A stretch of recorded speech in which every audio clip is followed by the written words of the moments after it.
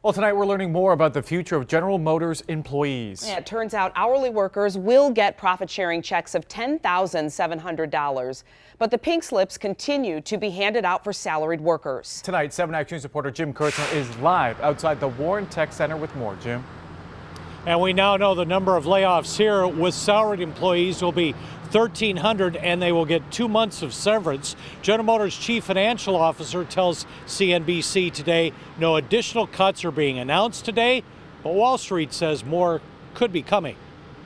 Wage growth and unemployment at a constructive level, all of which point to a healthy U.S. economy. So we may be at a plateau, but it is a plateau at a pretty strong level, and we are seeing signs of continued demand, and the truck sales are going well. According to the worker adjustment and retraining notification letter GM sent to the state, this will affect approximately 1,298 salaried employees at the tech center. Beginning Monday, they no longer had to report to work. Their wages and benefits will continue through April the 9th.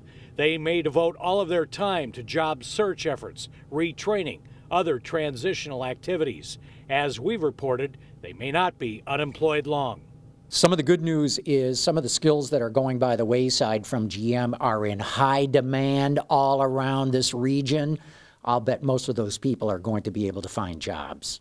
This comes in a year where GM plans to cut 14,000 total employees and close 5 assembly plants, including the big Detroit Hamtramck plant, set to close at the end of June.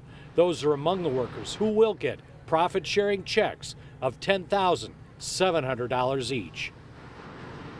And the United Auto Workers Union in a statement says their members get that money because it was in their contract. They're negotiating a new contract with General Motors this summer. Live in Warren, Jim Kurtzner, 7 Action News. All right, Jim, thank you so much.